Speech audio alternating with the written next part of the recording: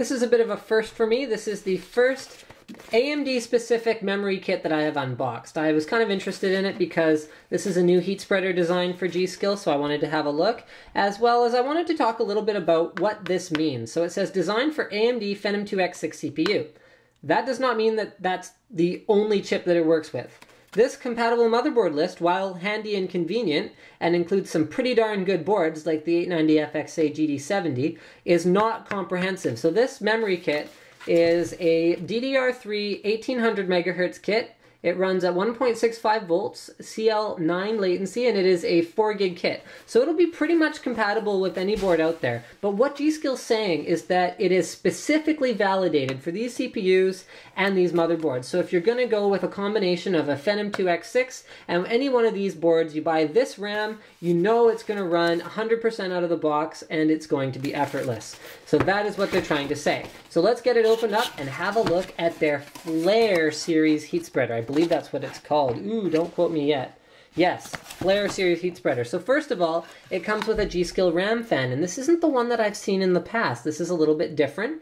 It's not quite as robust as the one that I unboxed in the past, but it's going to get the job done. I can tell that right off the bat. You've got two 40mm fans. They appear to be LED fans, although I don't know what color they are right now. I actually didn't know there was going to be a RAM fan inside here, so I apologize for not having a power source handy. But they've got little foamied clips here, so it's going to clip. Actually, here I can install it on a. No, I can't install it on a motherboard. Sorry. So it's got little foamied clips here. It's going to sit right over the RAM clips on the ends. You got one. Only one power connector that powers both fans. It runs off a 4-pin Molex, and I wish I knew what color LEDs they were. Let me see if it says something on the back. They're Young Tech fans. Yeah, sorry about that. Okay, well, moving on, let's have a look at the Flare series memory module. So these are a high-performance module. They're running at higher than what I would consider standard speeds, like 1333 megahertz, 1600 megahertz. So while the latencies aren't particularly impressive, wow, the heat spreader is. And the speed is also a little bit higher than what I would consider normal. So the Flare series heat spreader, this looks terrific.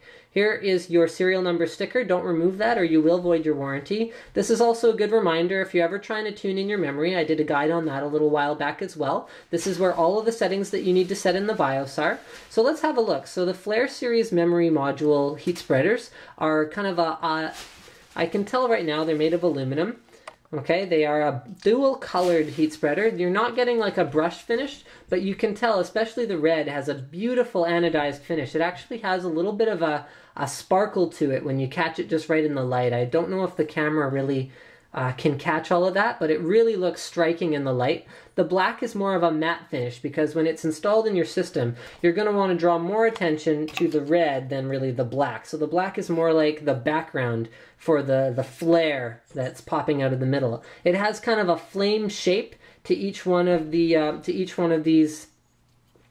I don't know what to call them, but each one of these protrusions from the heat spreader, and the red ones in particular are more of a, it's really hard to get a good angle on it, but you can see the black ones are more wide and short, whereas the red ones really do look more like a flame spurt. They're narrower and they're a little bit longer there. You can kind of see from that angle. So it's a standard DDR3 module in that it'll fit in just about any slot. You want to watch out for your height. These are approximately double height modules with the heat spreaders on them. So if you have a CPU cooler like this one here, you might actually run into a wee spot of trouble if you're trying to install one of these modules directly under the cooler. You can see that there's definitely not enough clearance for that. Whereas if you were putting it in the next over slot and then the furthest one away, you would probably be fine. So thank you for checking out my unboxing and first look at the G.Skill Flare series modules as well as their new RAM fan. And thank you for checking out my video blog. Don't forget to subscribe.